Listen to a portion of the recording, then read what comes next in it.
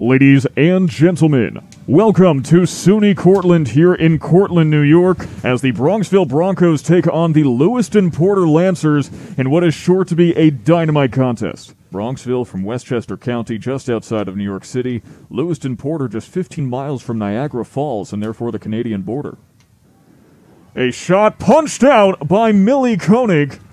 And now Sophie R. on the attack. Tries to set up a one-timer, but she trips! Sarah Woods tripped in the wet conditions out there. Bronxville may be on the back foot, but they're on the back foot in the same way that, say, someone's on the back foot when they're swinging a baseball bat. That's where you generate power from. That's right. The only way to defeat a defense like this is simply to make it a numbers game. You just have to keep attacking and attacking and attacking, and eventually you get enough shots on goal, something's going to give sooner or later. Yeah.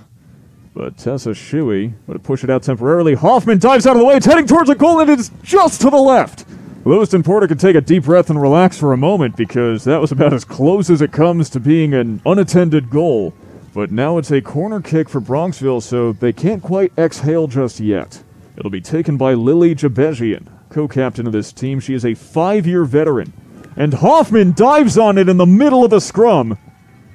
Great teamwork, as you could see one of her defenders taking a look, hey, are you okay? Because a lot of people just fell on you. Always good to look out for your teammates.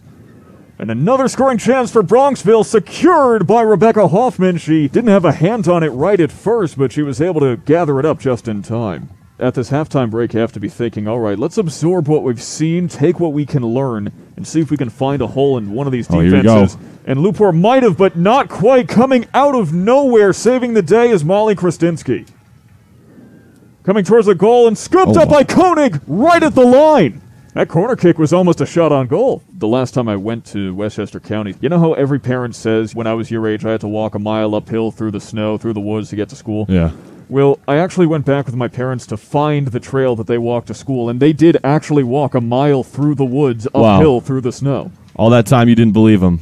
I was there. I've got photos. There was a creek and everything. There's going to be a winner one way or another. Yeah. You can't split the trophy in half. Yeah. Imagine if you could, though. Would they have to, take it apart every year just in anticipation? Would it fit together like a jigsaw?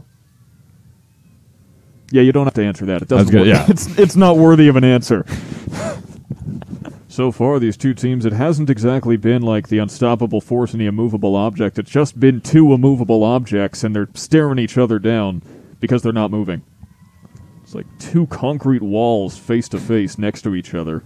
Sooner or later, someone's going to have to learn how to pick up a sledgehammer. Newport got a police escort. Oh, my gosh. Their team bus got a police escort to this game. Speaking of Rockstar, the first goal of the game goes to the Bronxville Broncos. Cece Jablonski, the senior, had a goal in the semis and now a goal in the championship.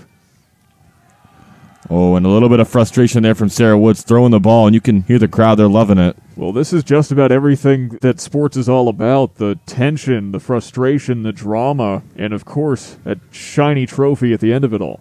We all just want a big, shiny trophy. Who doesn't? I mean, it's shiny. What more do you want? Maybe bigger and shinier? A World Series trophy, a Super Bowl trophy, you treat it gingerly. Stanley Cup? Let's drink out of it. That's right. Let's take it on planes. Let's give it to people to hold, you know? Let's throw it around, drop it. Who cares? We can have that fixed.